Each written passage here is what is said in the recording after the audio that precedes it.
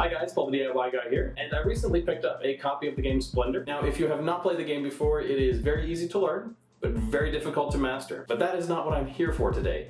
Today, I'm going to deal with the ridiculously bad packaging that comes inside this box. Now, this is the size of the box that it comes with. I think we can do a lot better. So today I'm going to show you how to make your very own box for Splendor. Check it out.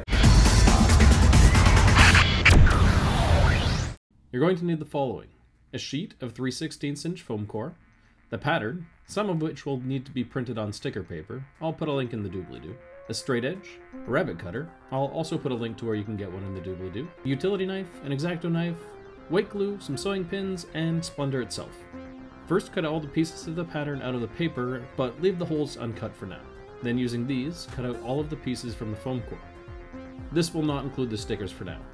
Now, try to get these as accurate as possible, as the better the cuts, the better it will all fit together in the end. And when cutting out the smaller pieces, be sure to take your time, and I recommend using the X-Acto knife instead of the utility knife, since it's a bit easier to do the smaller cuts.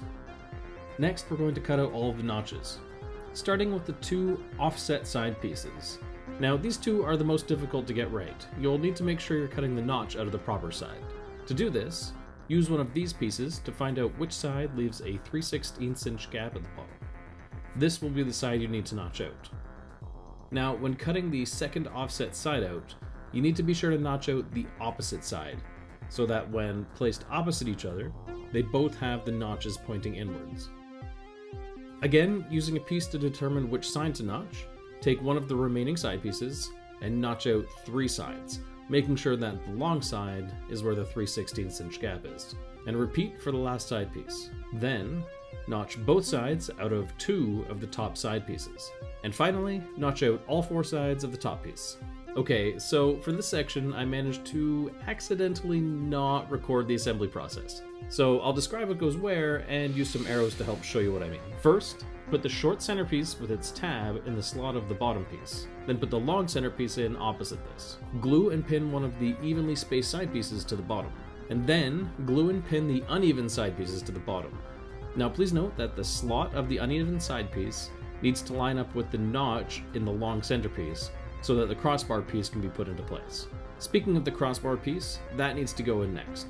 Put it in through the side piece's slot and push it down on top of the long centerpiece. There should be no need to glue this piece in place. Next, glue and pin the other uneven side piece on. Make sure the crossbar tab is in the slot. Finally, glue and pin the final side piece onto the bottom. Make sure that all of the side pieces are pinned securely around the box. And once that's done, your box should look like this.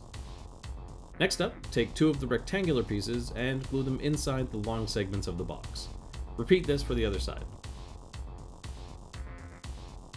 Then take the spacer pieces with the notched out bottom and glue them to each side of the short centerpiece. Once those are in, glue the 2 spacer pieces that don't have the notch onto the long centerpiece in the long segments. And that's how the base is assembled. Once that's done, it's time to assemble the lid. Glue all around the 4 sides of the top piece and along the sides of the 2 notched out side pieces. Now make sure that the notch on each side piece is facing away from the top piece, and then pin them all into place.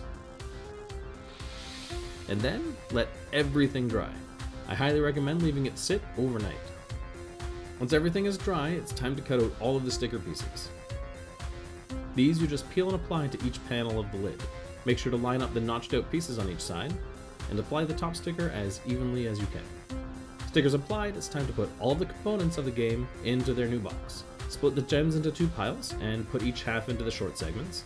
Then split the noble tiles into 2 piles and put each into the bottom of the long segment. And finally, split the cards into 2 piles and put each into the long segments. I've also included a printable, condensed copy of the rules. Just cut off the white border, fold in half, and then in half again. This can fit on top of everything when you're done. Gently put the lid on, and you're all done. And that is all there is to it. Enjoy your brand new and much more compact Splendor box. Thank you so much for watching, and as always, if you like this video, make sure to hit the like button. If you have not done so already, make sure to hit the subscribe button. Until I see you next time, stay crafty, my friends.